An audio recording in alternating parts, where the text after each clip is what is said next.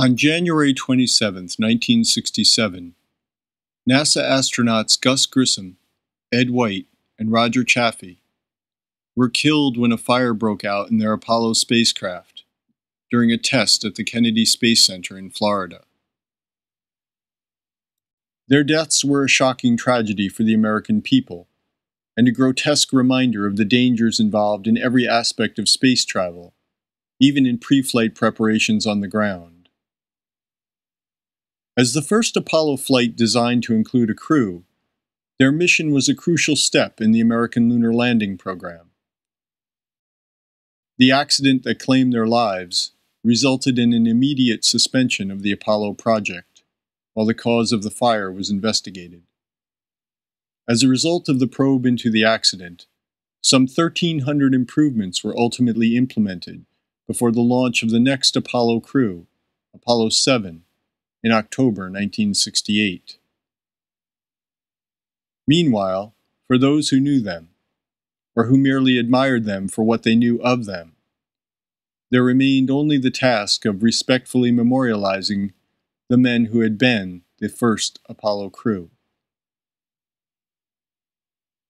A plaque dedicating the site of the accident as a memorial reads in part, "Dedicated to the living memory of the crew of the Apollo 1, United States Air Force Lieutenant Colonel Virgil I. Grissom, United States Air Force Lieutenant Colonel Edward H. White, United States Navy Lieutenant Commander Roger B. Chaffee.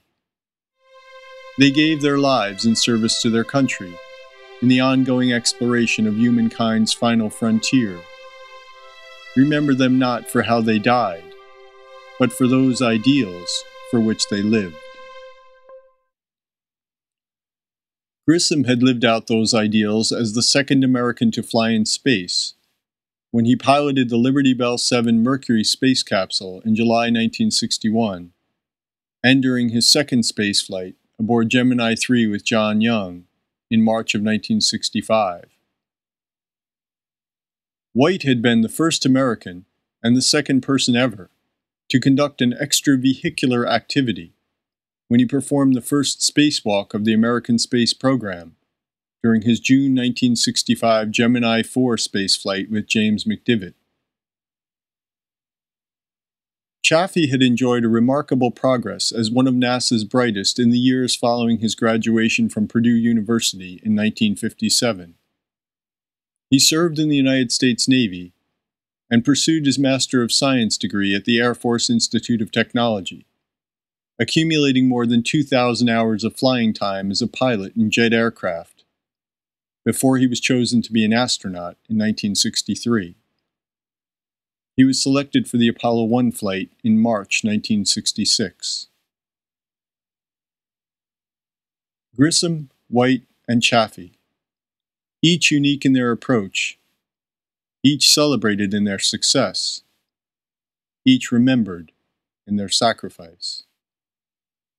And yet, even as each was memorialized for his individual accomplishments, all three also shared a collective legacy as members of the American team of astronauts during the first era of space exploration, when the very term astronaut still sounded somehow fantastic to the average citizen.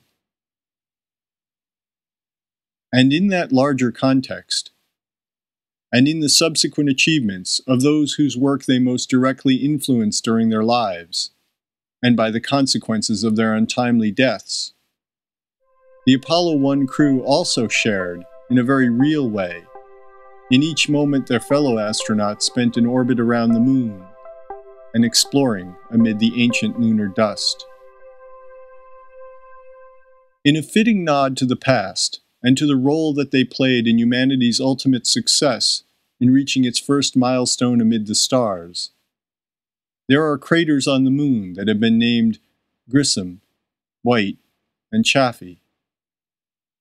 And perhaps even more appropriate, in a knowing gesture that ensures their place amid the fondest hopes of the future, in the sloping landscape around the landing site of NASA's Mars exploration rover Spirit, there are now 3 mounds known as Grissom Hill, White Hill, and Chaffee Hill, the Apollo 1 hills on the surface of Mars.